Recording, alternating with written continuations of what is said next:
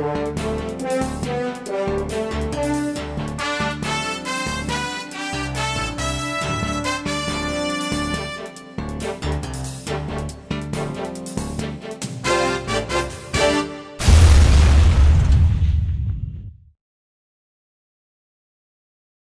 our first scene is a scene from California Suite, which is a 1976 play that was on Broadway, written by Neil Simon.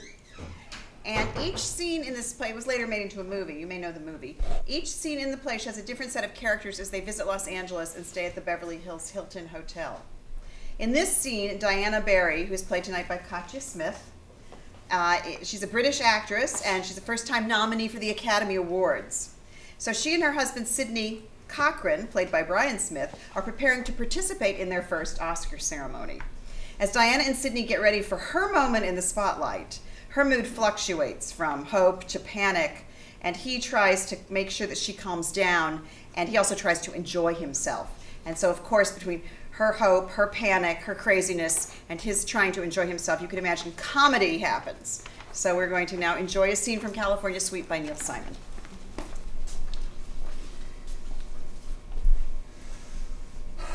Where the hell is she? Finished, Sidney. I'm dressed. I'm going to have a look. Whew. Disaster. Total disaster. Titanic and chiffon. What has the dressmaker wrought? Huh? Where the hell is the car? There's either not enough chiffon or too much of me. I'm listening to the left. Oh God, I hope it's the floor. Sidney, Sidney, come and look. And try to be gentle. Day after 5 o'clock. We should have been there 10 minutes ago. Well, How much was it? nothing. Joe Levine paid for it. Then I love it. Ah, you hate it, goddammit. I wish you wouldn't have such a good taste. What have they done to me, Sidney? I definitely have a hump on my left shoulder. I look like Richard III. Do you see the hump, Sidney? Isn't that your regular hump? Don't joke with me. I'm going on national television. Then there are no humps. I see no humps at this particular Sidney, time. it's all bulked on the left side. Don't you see how it bunches up? Did you take the tissue out? I'd better want something simple. My black pantsuit, for example. Why the hell didn't I wear my black pantsuit? Because I'm wearing it. We shouldn't have come, Sidney. I never know how to get dressed in this bloody country. It's so much easier to dress in England. You just put some nice warm clothing. Why did we come, Sidney? Because it's all free, darling. Glenda Jackson never comes, and she is nominated every goddamn year. We could have stayed in London and waited for a phone call. Michael Caine could have accepted for me. He would be bright and witty, and no one would have seen my hump. Use your hump, dear. People will pity you for your deformity, and then you're sure to win. I have an idea, Sidney. Come, come. Come. Disaster, disaster. How about that? Put your arm on my left shoulder and keep it at all times. If I win, we'll go up together, your arm around me, and they will think we are still met for each other after 12 years. Met for each other? I thought we still were. I guess I keep forgetting. How many gins and tonics did you have? 3 gins, 1 tonic. You'd better catch up on tonics. We don't want to be disgusting tonight, do we?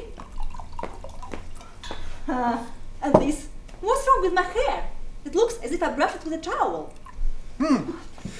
When you played Elizabeth, you looked like a warthog, and you never complained once. Sidney, that's acting, this is living. Living, I want to be beautiful.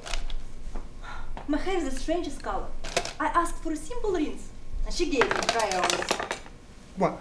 Would you like me to put my arm on your head as well? That's bizarre, Sidney. You've got the most bizarre sense of humor.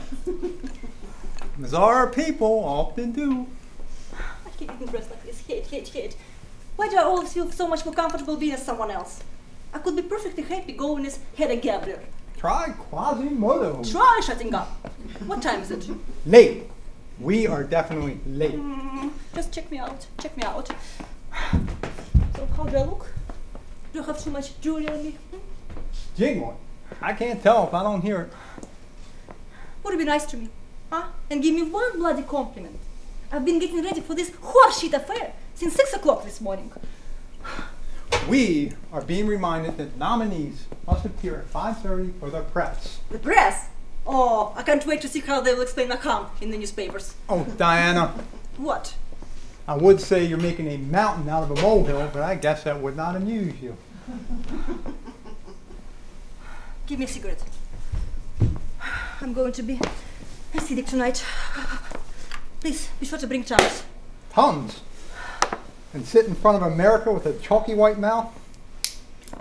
Here, dear, I think you better take a double gin instead. That will drown those butterflies. This whole thing's so bizarre, Sydney. So bizarre.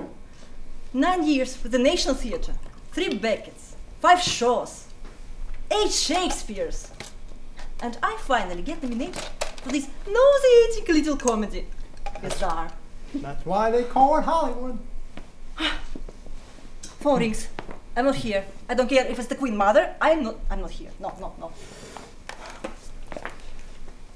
Hello? Yes, it is. It's a car. Yes, we'll be there in 2 minutes. Thank you. Why do you have all these things so early? No woman can look good at 5 o'clock in the afternoon, except possibly Tatum O'Neill. We are being reminded that we must be down there at 5:30 for the press. The press? Mm-hmm. I can't wait to see how they'll explain the hump in the newspapers. Oh, Diana. What? What? Mountain out of a molehill, I told you this. The phone again. Hello? Yes, hi Joe, how are you? She's a bit nervous. I'm dying. You think she will? God, I hope so. Oh, and thanks for the wine, the flowers, the sweet, and everything else you send up by the hour. One moment, Joe. Here she is. It's Joe Levine. No, tell him I'm in the He wants cab. you to go I'm up. in the cab. Listen, the man paid for this suite. He paid for our trip. He paid and got you the best role you've had in 5 years. I am not telling him that you are in the can. Then I'll tell him.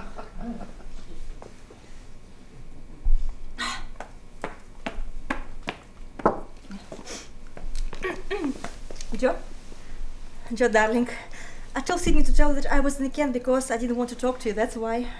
Oh, I feel so responsible. I don't want to let you down tonight. I know how much this picture means to you, Joe. There will be no picture without you. After 4 studios turned it down, you deserve a special Perseverance Award. Oh, you're a chubby little man, I adore you. If I win tonight, darling, there's not going to be an Oscar. There's going to be a Joe Levine. And you're an angel? Yes, and you're an angel, darling. Thank you. Goodbye.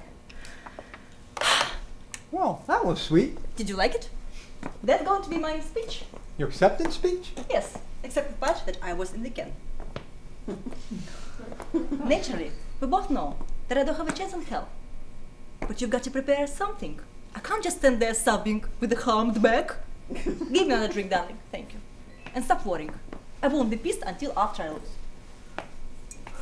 I think you have as good a chance of winning as anybody. Well, I don't have the sentiment on my side.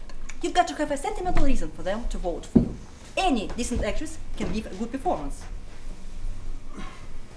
But a dying husband would have ensured everything. You wouldn't get anything facial from me, would you, Angel? Should have told me sooner. Maybe I would have gotten a ticket on the Titanic. We are terrible, Sydney. God will punish us. I think he already has. Drink up.